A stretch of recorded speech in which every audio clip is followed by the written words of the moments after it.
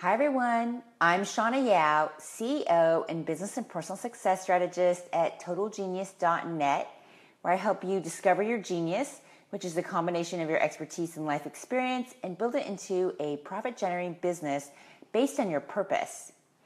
So today, it's a very apropos subject. I wanted to talk about how to communicate your value in your marketing so that you attract your ideal clients. I think if there is one thing that you need to fully understand in order to understand your marketing is how to communicate your value. And so how I want to really start this out is by identifying and defining what your value is.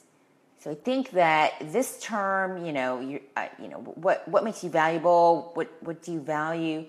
There's so many different interpretations of what your value is that I don't think that people have actually identified it and put words to it. And then I don't know if you have actually taken it and decided what that value is. Hey, Val. So, this is very important because it's not only in understanding what your value is, how you price your products and services, it determines what you sell, and it determines, surprisingly, how confident or not confident you are when you speak. So I'm going to cover all of those things today, but first I want to start with what is your value? Because if you don't understand it, you're never going to be able to communicate it.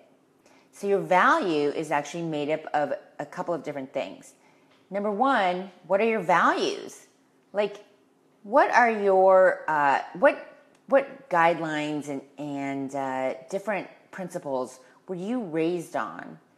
Like, my dad was a college professor. He had high integrity, and he was a workaholic.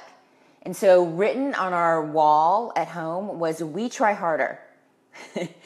Like, literally, I was raised to just try harder, just keep trying and trying and trying, which is why I'm so hard-headed today. So what are your personal values? You have to look back at your childhood and think, how were you raised? What principles did your parents raise you on? And what principles do you operate on in your own life? So one of my guiding principles is do or do not. There is no try. I follow Yoda. And so that is something that carries on in my mind. It's how I operate in my life. I don't try to do things. I decide I'm going to do them or I don't do them. And that's how I operate my business. And so, those are my values. What are your values? Then, what is valuable about you? So those are actually two separate things. What's valuable about you is made up not only of what you think is valuable about you, but what do other people think is valuable about you? While we shouldn't really care what other people think, it's just a human biological fact that back in the caveman days, we had to be accepted by our tribe or we'd get thrown out to the wolves, or I guess tigers back then.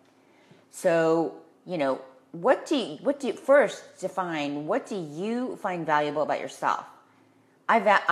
What makes me valuable, I have high integrity. I have very innovative ideas. I am a very creative thinker, and I think in a very strategic way. In fact, when I try not to be strategic and just, think, I can't. I piece things together. And I didn't really define that in myself, but people that I would help and talk to would always tell me, you have this one thing. I can't really define what it is, but you just know how to put things together so well. From like clothing into style to how I helped someone with their business before I started my business. And she was like, I can't explain it, but you just do. And it was driving me insane until I actually identified what it was. It's just the way I think, my innovative mind and my strategic vision. When I use those things together, I'm just really good at what I do. And now that I can identify it, I can point it to like I'm a business strategist, so I can point it to people's businesses and just pull out all these things. And so what is valuable about you? So you can maybe like limit it to 3 to 5 qualities. Or if you want, like make a list of 10. Create a page of what is valuable about you, and then another page about what other people find valuable about you. I really want you to separate those two things, because you'll start to see a common thread. And I don't want you to just base it on what other people think about you, because it's not about what other people think about you. But it's just that other people can see your genius. Other people can appreciate our value more than we appreciate our own. I know that's really hard to think, but other people really are able to not judge us the way that we judge ourselves. And especially if you're a high achiever, and I know for me and an overthinker, you have a tendency to judge yourself on a high standard. And so you don't appreciate all those little things. The little things that, because you look in the mirror every day, you've been living inside your body for however long you've been alive, and those things just seem normal. I have an eyebrow, I have, lips, and you don't actually know what's really special about you. So don't go and ask people. I just want you to base this on what you think other people think. Because I did a whole video on asking other people what they think of you, because that causes a whole nother reaction. We don't want that. We just want what your thinking brain is. And in fact, I'm going to send my list a link to take the fascination test, because I think that and those of you that have done it, that did it in Master Your Money Code, that identifies what other people think of you, and it's so right on. It's kind of amazing. Okay, so that's what your value is. It's what you value. It's what's valuable about you. So once you identify it, now we need to break it down into business terms. So I'd like to say, the difference between what is salable, like what you price things for, what people actually would pay for, and what is marketable. Those two things in actuality are two totally different things. If you've ever been in business if you've been in business for a while, you may have heard the term or the phrase, sell them what they want and then give them what they need. So we can break this down into hard skills and soft skills. Hard skills are what you do. I'm a business strategist because I have 28 years of business and marketing experience. You may be a health coach because you went to nutrition school. You may be intuitive, so you're just naturally intuitive and you built that into your business. Whatever it is that you do is your salable skill. That's something that other people are Googling and saying, somebody tell me, or if you're like a life coach, somebody, help me lose weight, help me build my business, how can I do this? All those things that people are searching on Google, that's a salable skill. Those are like the hard things, the hard skills that you have. Then there's what I like to call your marketable skills, which are really the soft skills, which are really what your values are. So your marketable skills, so sell them what they want, give them what they need. So what you're selling is your hard skills, what they really need. And what people are really looking for, although that's not what they're Googling, is the emotional connection. They're looking for, they buy an external solution, but they're looking for an internal solution. The struggling of their mind, how to get confident, how to feel good at being the person that I am. All those things that your values, what make you valuable, solve. Because in actuality, people don't just buy what you sell. Otherwise, if you just sell something, which is fine, I always say there's two types of businesses. There's those that just have a business, and there's those that are based on you. So if you have a personal brand, then you have a business that's based on you. So the only thing that differentiates you from the next person that sells what you sell is not only what you sell, but it's who you are.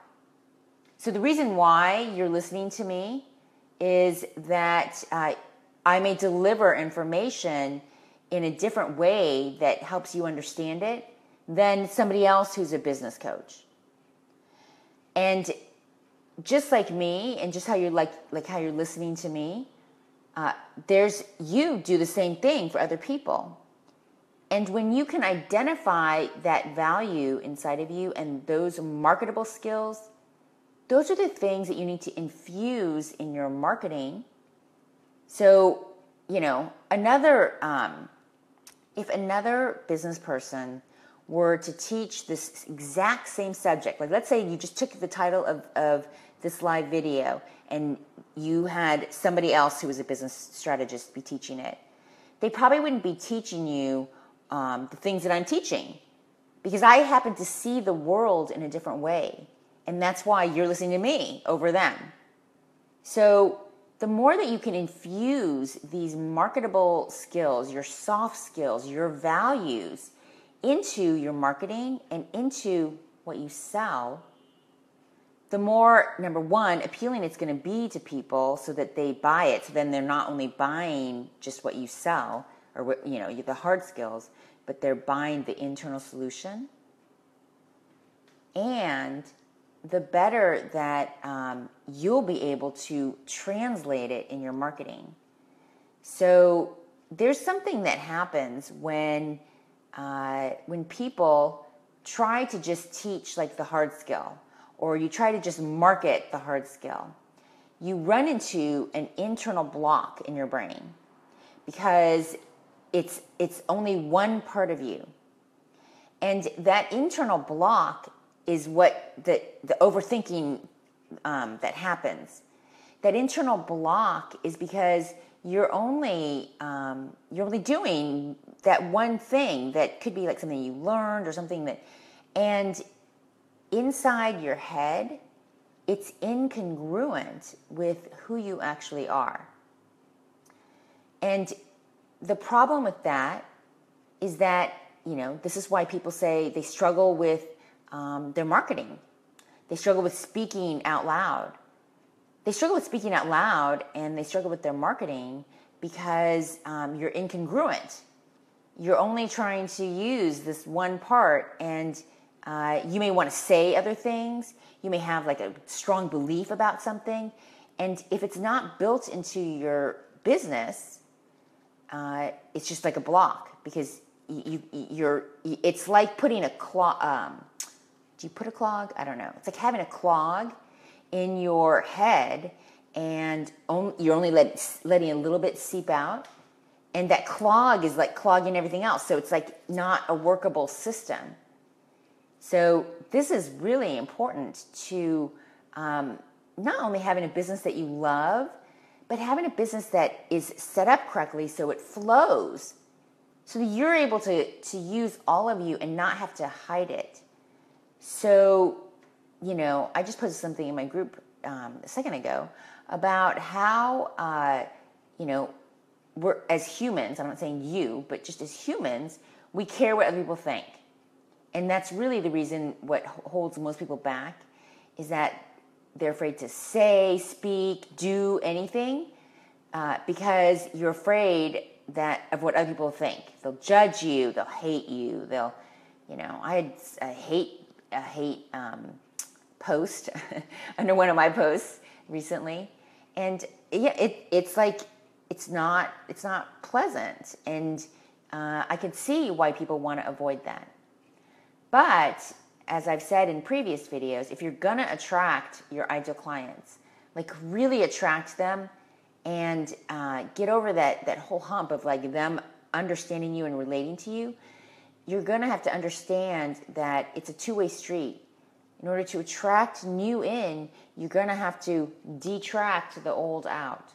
And those people, they wouldn't have liked you anyway, is how you really should look at it. And so when you can fully understand your values and infuse it into your business, you remove the clog. And then you're able to to understand how to market yourself.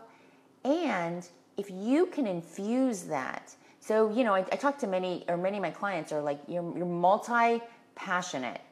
So, you like writing, you like doing all these things, yet, you teach health. And then you have your life, you've overcome major life challenges. You have these different things about your personality. Those things need to be built into what you sell so that when you go and you price it, you understand the value in it. So I've been hearing people say, raise your prices, do all these things. That's not just an external thing that you go, okay, today I'm going to charge this. It actually has to be an internal buy-in. And if you can put inside your program the things that you teach, the lessons that you've learned in your life, like the hard-fought lessons, because that's really what's valuable about you. When you can infuse that into your business, you'll start to see the value because you fought hard to learn that lesson, and now you're going to teach it to others.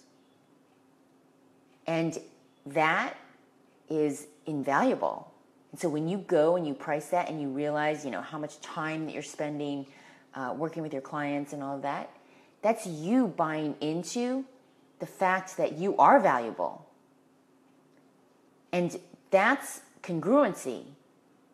So that when you are fully congruent, honestly, you don't care what other people think. When you are so aligned with the person that you are, that means that alignment is not, like the straight line. Alignment means that you accept yourself. That you actually value everything about you. And you admit it to yourself. So I don't know if any of you have heard of Psyche, or let's say Bruce Lipton. He wrote a book called The Biology of Belief. He's a scientist, and it's a very widely read book, and this is actually a scientifically backed principle. And what he went to go show is that your mind, like the thoughts in your mind, we can actually change our genetics by thinking. And at the same time, we're actually changing our genetics by thinking. Those are like the subconscious thoughts and all of that. So it's a very deep concept. So I'm just going to do what applies to you right now. But that if you are trying to go, I'm confident, I'm doing it, I have affirmations, they're written on the wall, and you don't actually believe it. I'm valuable, and you don't know what's valuable, and you don't actually believe it. You're going to be incongruent, and that clog is still going to be there. And then, that's what happens when people can't understand how to raise their prices, or, what's valuable about you, how to speak it, how to be confident in what you do. It's actually, if you really want to dumb it down to just this basic statement, is that it's because you haven't accepted yourself. It's the lack of understanding and belief in your own self. And so I'm going to solve that right now and give you some strategies that you can start doing right away so that you can do this like before you do a video or before you do anything. And it takes practice. But the first step is understanding your values. So if you miss the first part, you have to go do that first. Then, before you get online, do whatever it is that you need to be confident for. Before you look at your business, if you want to go and build in the strategies around it and build in your marketing, you need to believe in yourself. And so, the why I mentioned Psyche, it's like muscle testing. It's like solidifying your belief in yourself. But when you can appreciate the different things about you, like I just named in the first part, your flaws, you can look back at the lessons you've learned. You can look back at what you appreciate about yourself, what other people appreciate about you, your own personal values. When you can say, just repeat those things to yourself, I know that I do this, this is me, this is me. So, I teach people to do this, what I call active focus meditation. Within an hour of waking up, you move your body quickly so you produce endorphins, and then do it then. Really come clear and aligned with who you are before you do anything. When you do that, then you can approach your business and say, who am I and how do I want to communicate who I am in my business? How do I want to communicate who I am in my marketing? What does this have to do with the marketable and salable skills? How do I communicate those marketable skills underneath what the salable things are, so that my ideal clients will see the true value in it? So remember, people are looking for an external solution, but they're actually looking for an internal solution. So lead with the hard skills, what you do, what they're Googling, and then infuse in your copy, in your marketing, in what you speak. All of that, just infuse you. What makes you come alive? What are you passionate about?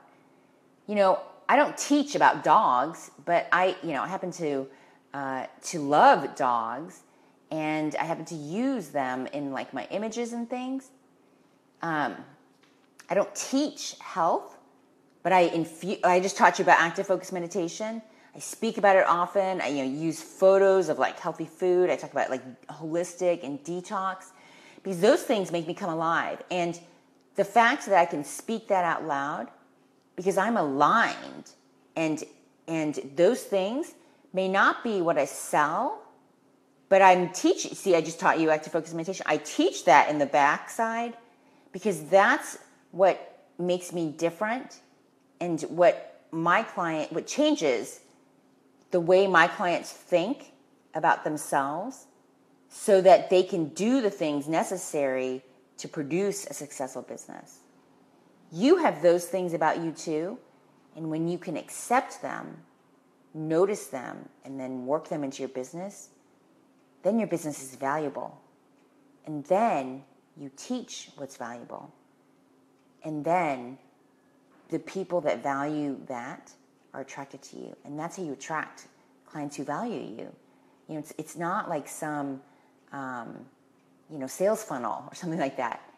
It may be part of a sales funnel, but I like to call it, your emotional or feelings funnel. It's just, a change in perception about the way you look at it.